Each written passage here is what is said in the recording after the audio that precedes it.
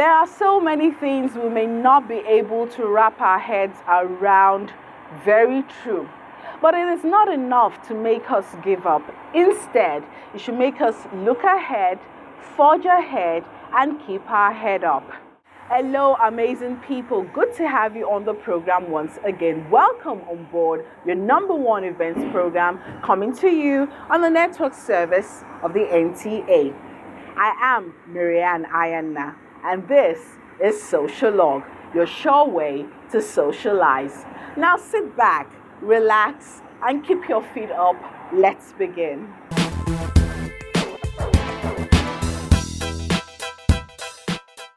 Kicking off the program today is a trip into a beautiful world of our culture, all the way from Igbaroke, a celebration of their New Yam Festival.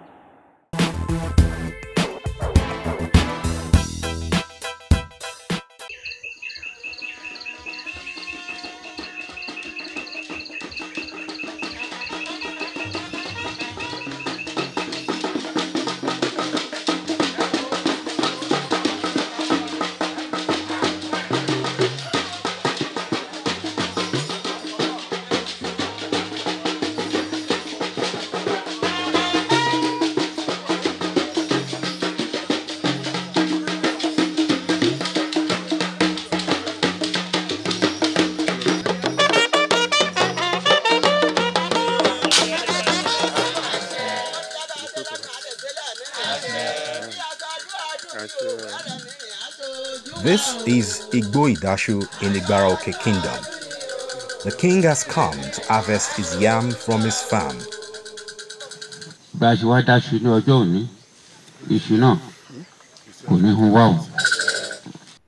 Ijeshuolowa is one of the most celebrated festivals in Igbaroke. It signifies the time to start eating the new yam.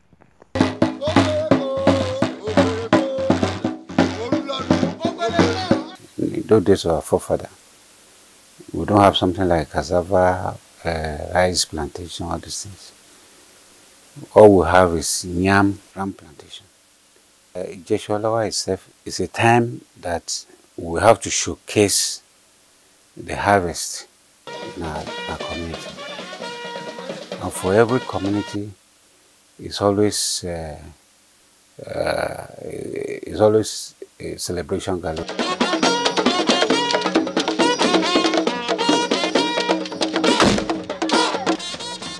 The people of Igbaroke are filled with joy, love, and happiness as they came in their multitude with a lot of excitement to show solidarity to the Olowa of Igbaroke Kingdom, cheering him when he returns with bountiful harvest from Igbo Idashu.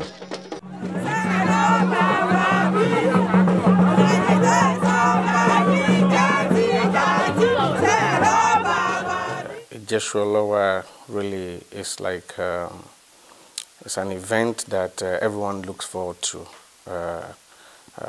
in every year, and with the Kabiyesi himself having his own farm, and we're able to showcase the blessings that God has delivers on who planted. And you can see all the yam, quite big yams that were harvested actually from the king's farm.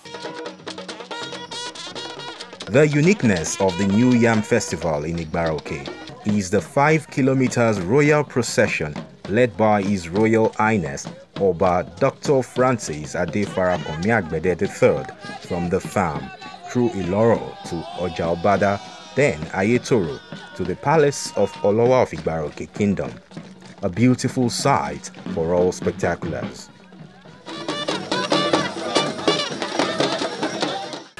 Ijeshuolowa is so significant, or Ijeshuoshomo, so very significant, and is well attended in Igbaroke, because there are a lot of deities that we need to remember and celebrate them.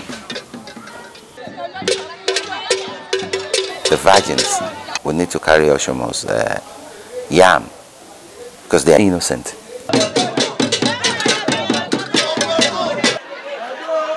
You see youths and all the children, they are copying us. So next time, when it's their time, they will still do the same. So everybody is happy now, even Yaloja, all the women in Igbarauki and village around Igbarauki, they are very happy now that new yam is in Igbarauki. So everybody is free to go to market to buy and to sell.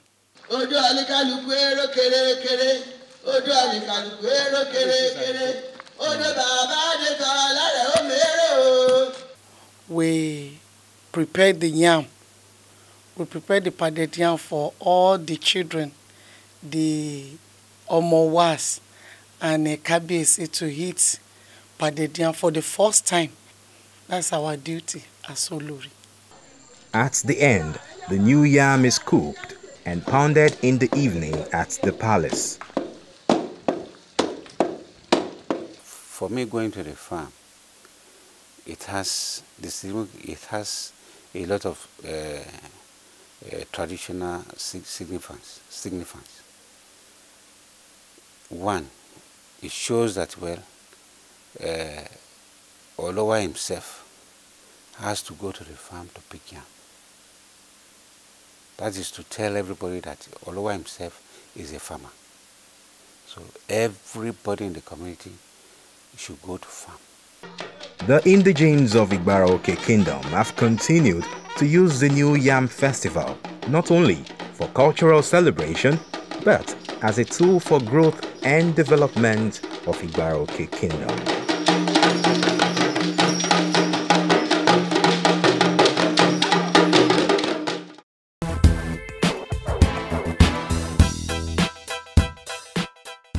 Big, intriguing, interesting, powerful, and unique. That is the Nigerian culture for you. It is, however, not surprising to see people from different parts of the world come to celebrate and engage our culture, arts, and craft. This is reflective in our next story. Let's see it.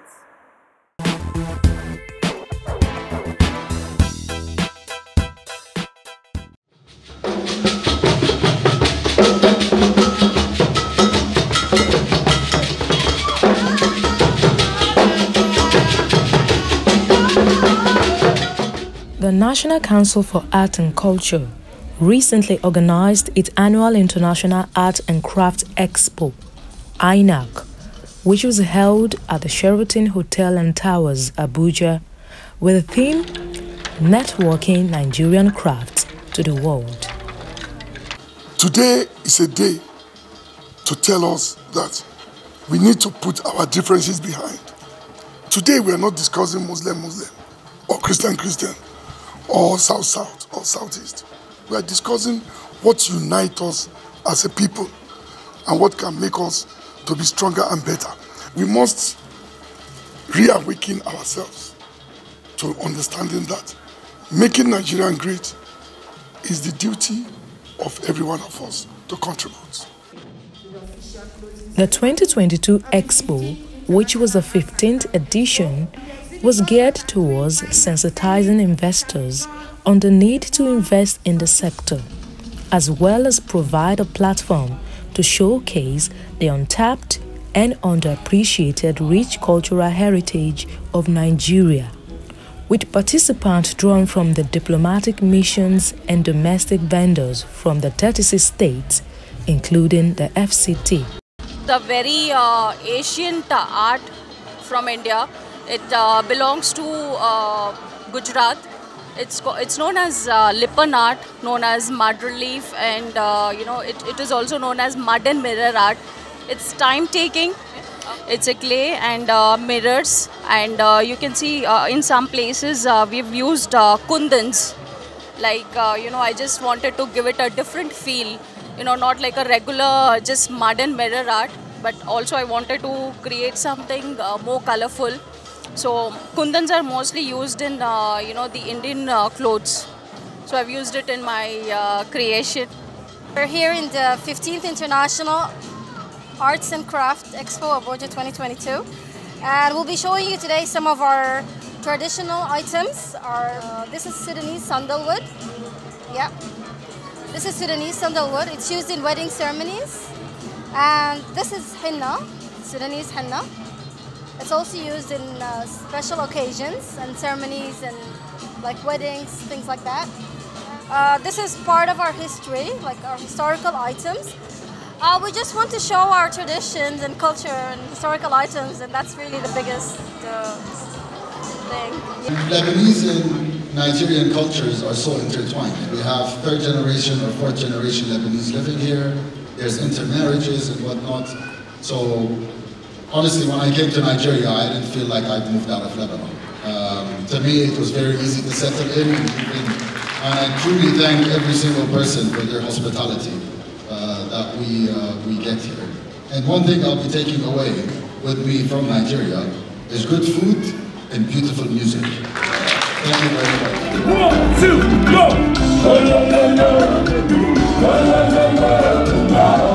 Let me see you go. Let me see you go. Let me see you go. Let me see you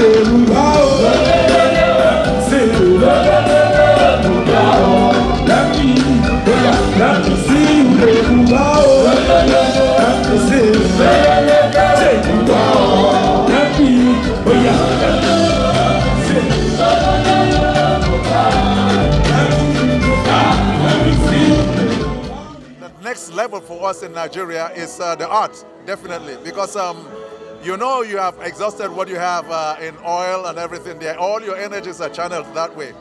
But what is actually spinning this country unconsciously or unknowingly is the art. Because anywhere you go to, it is the practitioners of the art that are keeping the economy moving. If it is like in what you wear as fabric and everything, it comes to us actually. So we have been so very responsible for most of this things. Ours is to ensure that the government does the needful. What you push into areas like trying to beef up the economy through the oil sector, like all of the energies you're putting there, if you put 1/4 of that energy into the art, you will be so shocked at the amazing response that we get internationally. The event was aimed at promoting import and export business of our Nigerian art and crafts to the world, and a spirit of cultural diplomacy, while also creating awareness and market for the vendors to market their crafts not only to their local community, but also the international community, and a bid to expose their wares to the global market and rekindle our cultural norms and values.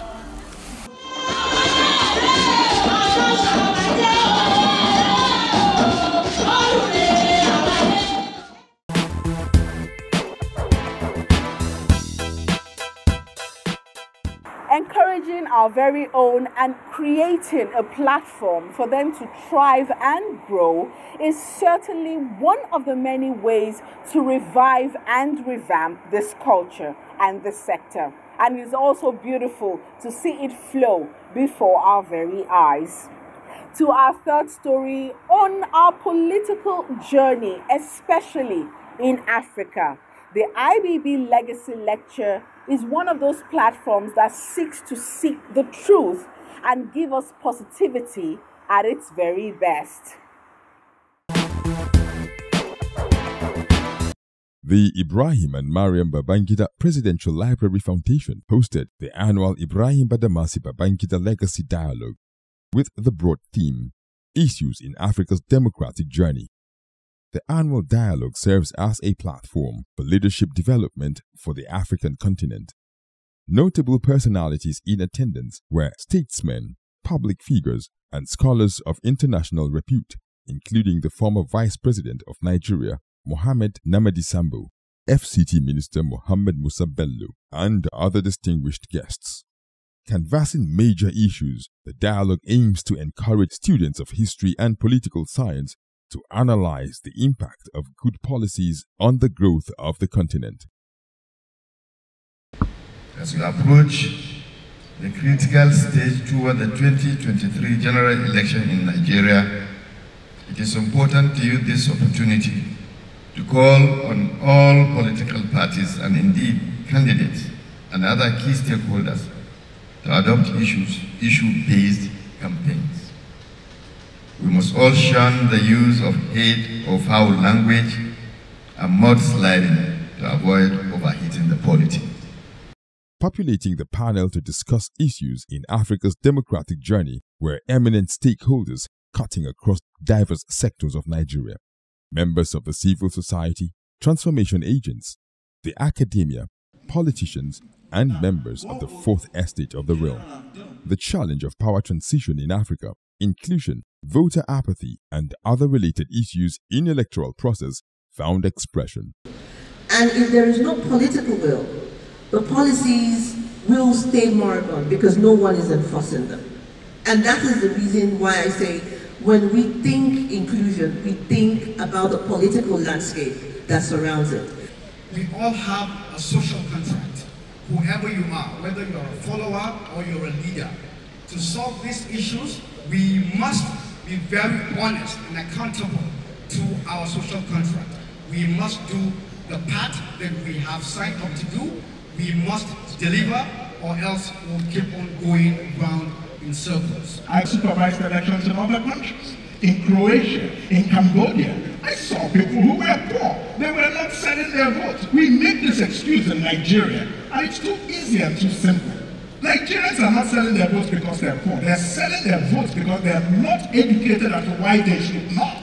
And they're selling their votes because our values have completely collapsed. What is important is for the voters, the average voters, to get educated, not just by the electoral, by INEC, but also by the parties. It's also the party's responsibility to educate its members, like you rightly heard, about their rights and why they should be very careful in who they select and what that value, what that person brings in vote. So it's very important.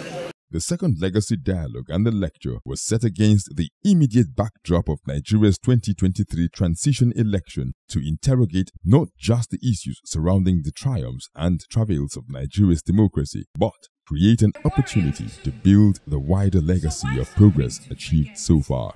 Basically, you see, we are taking American system of democracy, and it has been proven that it's not working for us. So what we should do is that we should have our own model of democracy in place. Everything said here is all predicated on the kind of structure that we have. If we do not have the right structure, no amount of economic model, whether it's from China, or from Indonesia, or from Europe, or America, that will function in this place. We are making some progress.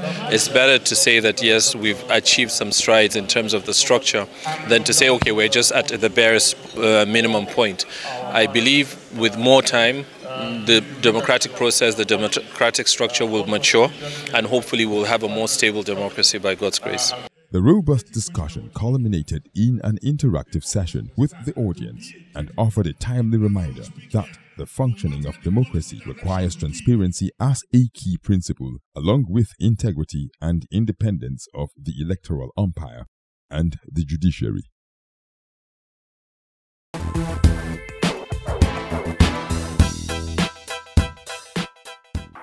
With good governance comes huge responsibility. This is a factor that we need to understand to create the change we so desire.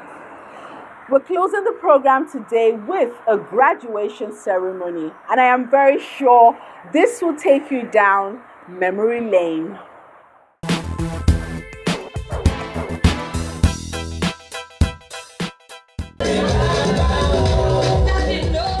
In order to build and maintain sound minds, to fully discover and develop our potentials and make a world of difference, we need education. It is expected that we move through levels to attain greatness in our academic pursuit, so that makes graduation very important in a child's life. It is in this regard that schools around the Abuja metropolis had their 2022 graduation and award ceremonies, bringing out graduating students moving through classes and some completing their secondary education. Some educationists describe students' upward movement from one class to another as symbolizing readiness to go higher in life. Again, want to wish all our graduates as they move to the next level that God Almighty will keep you and that we will all excel, as it were.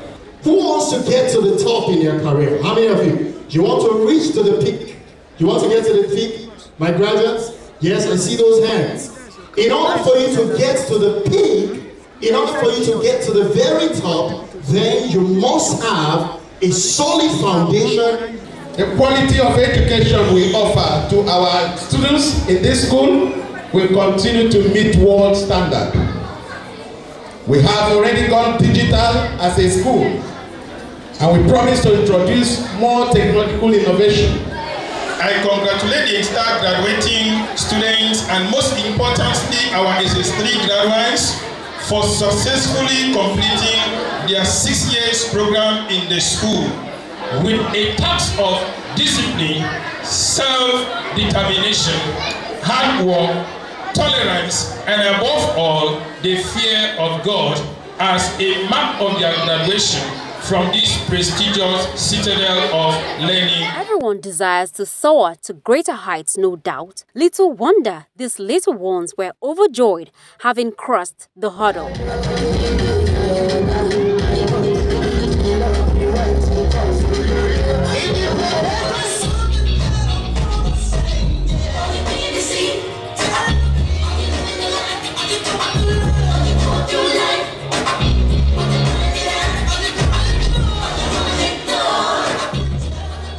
As a parent, how do you feel when your child graduates to another level of learning? And it's a prayer answered. He's actually the first of 4 children, and this is a very big milestone. We really want to celebrate and thank God for helping him through this phase. The joy it knows no bound. But for those still planning to, it will be as if it's not going to come true, but with patience. Their parents to bring up their children in the way of the Lord and let them have things the way they want in Jesus' name. Our great parents who have committed their children to this place, you did not make any mistake. You are in the right place. I can probably say that they have impacted in me, the teachers. I'm very grateful to them, and to my proprietor. He's truly a father and a teacher to me. And to the students left, I advise that they study hard and obey their teachers. I'm happy I'm going to senior secondary school, that is SS1. I wrote an essay competition and I became the winner out of 3 best entries. I'm feeling awesome and good. That they should behave themselves, study hard, and don't look for anything else but God.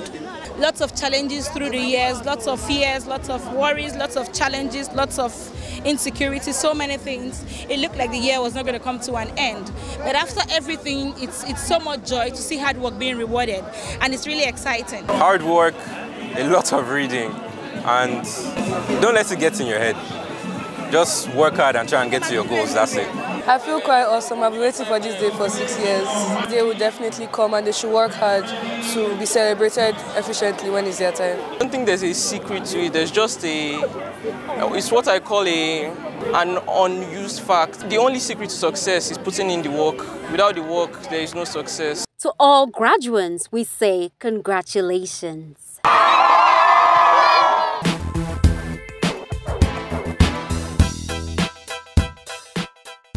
That was beautiful, absolutely phenomenal. Time flies when you're having so much fun. And that's all we can take on the program today. Join us again, same time next week. Remember, one step at a time. Stay safe, everyone. Bye.